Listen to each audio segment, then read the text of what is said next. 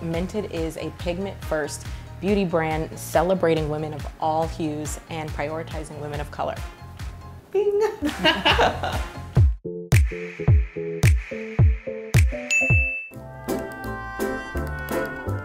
Estee Lauder started her business with just 4 skincare products.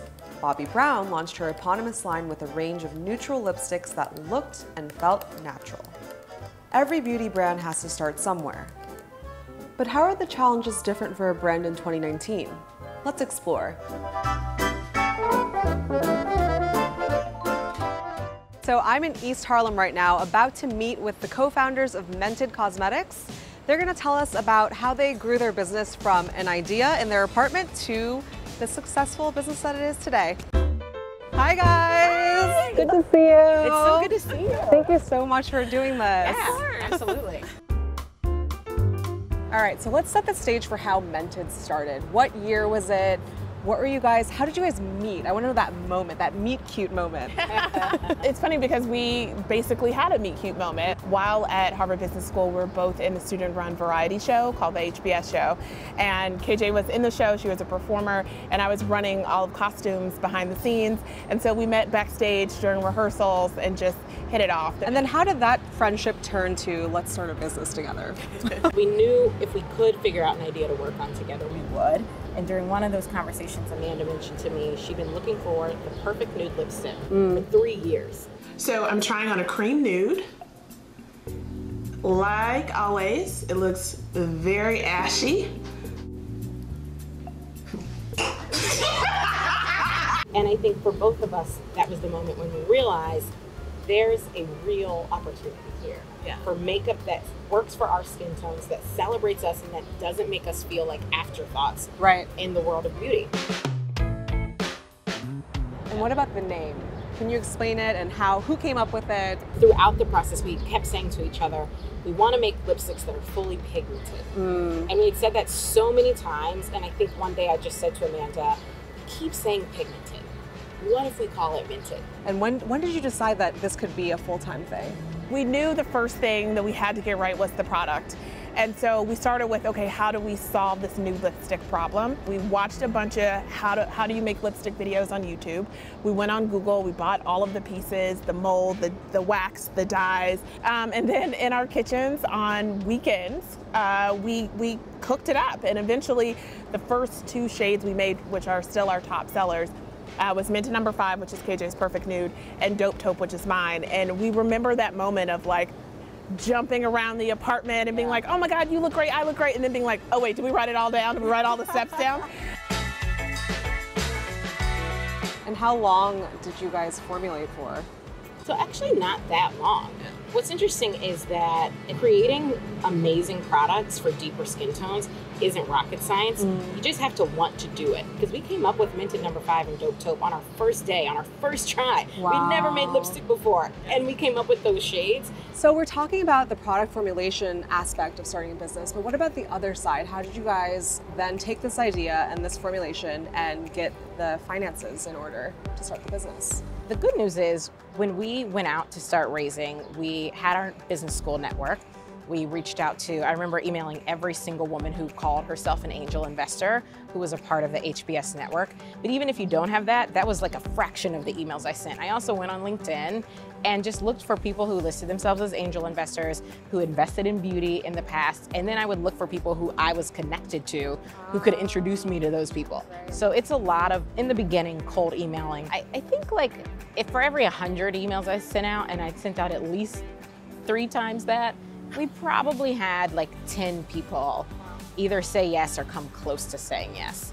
I think for us it was a numbers game. I think for women, hopefully as more women like us, like help other women with their raises, it becomes less of a numbers game and more about just connecting people to the right investors and to the right networks. That's certainly the hope and why we spend a lot of time mentoring other entrepreneurs so that it doesn't just feel like, you know, I'm just throwing darts at a board trying to make it work. So now we're in your offices, specifically your office, right, KJ? How long have you been in this space? We've been in this space since May 2018 and most likely going to leave around that same time, May 2020. Wow. So we're excited for what our next space is going to be, but it's all good things because that means the team is growing. We need more space. We need more conference rooms. Is that crazy to think about from where you guys started? Yes, like we still very much remember the days when it was just KJ and I sitting across from each other at my kitchen table.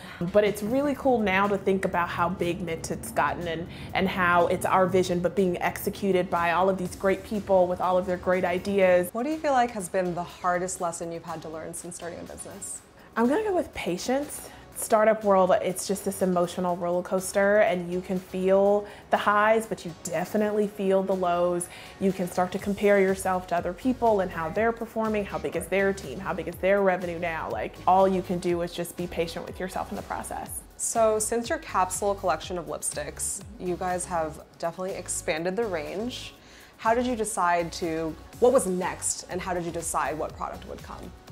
So after we launched lipstick, we launched gloss.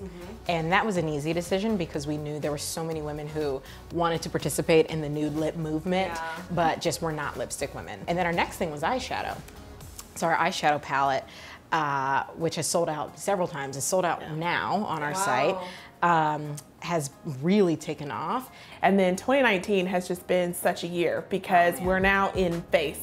We launched our Skin by Mented foundation stick in March, which has been phenomenal. It's had such a great reception. It's won awards. We're really excited about it.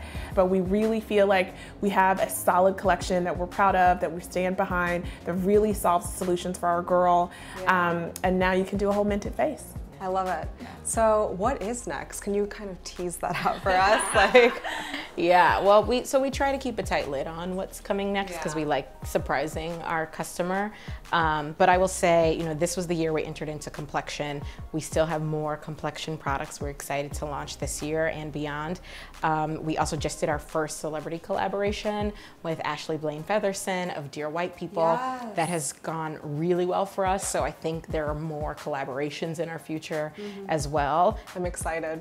So how do you guys measure success? When do you guys take a step back from everything that's happening and say, this is good, this is not, this is what we need to work on? I measure success in the number of people who are engaged with this brand and feel like we are doing something for them that other brands aren't. We were on a really great segment the other day, a really great TV segment, and I was watching some of the emails come into our customer service email line, and literally so many of them, people ended it with, "Thank you for making this company."